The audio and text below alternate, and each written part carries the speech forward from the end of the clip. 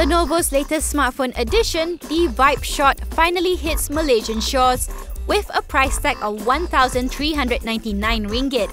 Targeted at budding photography enthusiasts and seasoned professionals alike, the Vibe Shot is packed with impressive features to suit any photography fan.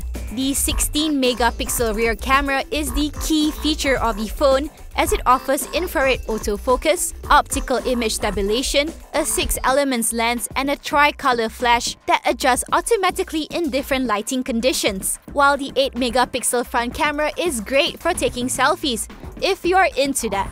The main takeaway here is the camera, so there's a big focus on its function. The phone is designed to look like a digital compact camera, and there's a dedicated camera button to make it easier to do a standard point-and-shoot operation.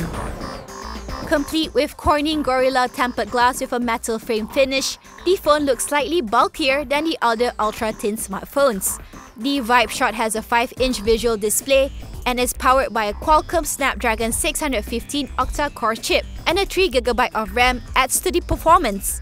The internal storage is also great with 32GB capacity, which can be expanded up to 128GB using a micro SD card. It runs on Android 5.0 Lollipop operating system. According to Lenovo Smartphone Malaysia country lead Fu Man Yi, the Vibe Shot sits in Lenovo's premium smartphone range. She says that smartphone penetration in emerging markets is still low, an opportunity the company plans to capitalize on with the latest offering.